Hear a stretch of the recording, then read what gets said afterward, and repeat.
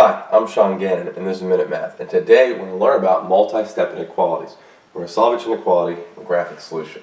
So if I was given this inequality, 18 is greater than or equal to 5k plus 4k.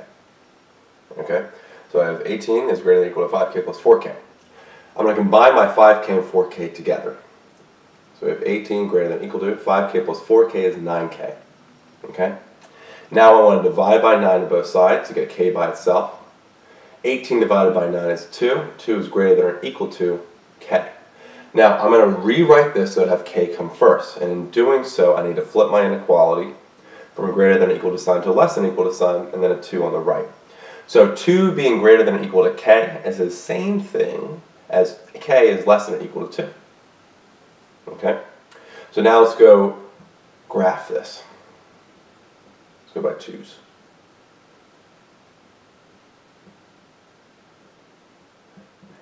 -6. Okay.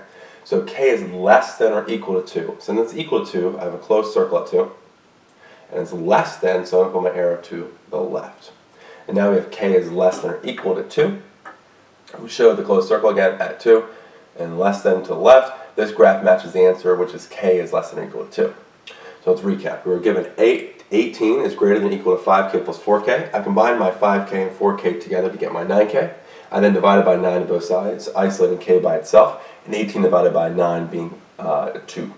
I then flip my inequality, so I have k written first, and in doing so, I then flip from the greater than sign to the less than sign, or greater than or equal to sign to less than or equal to sign.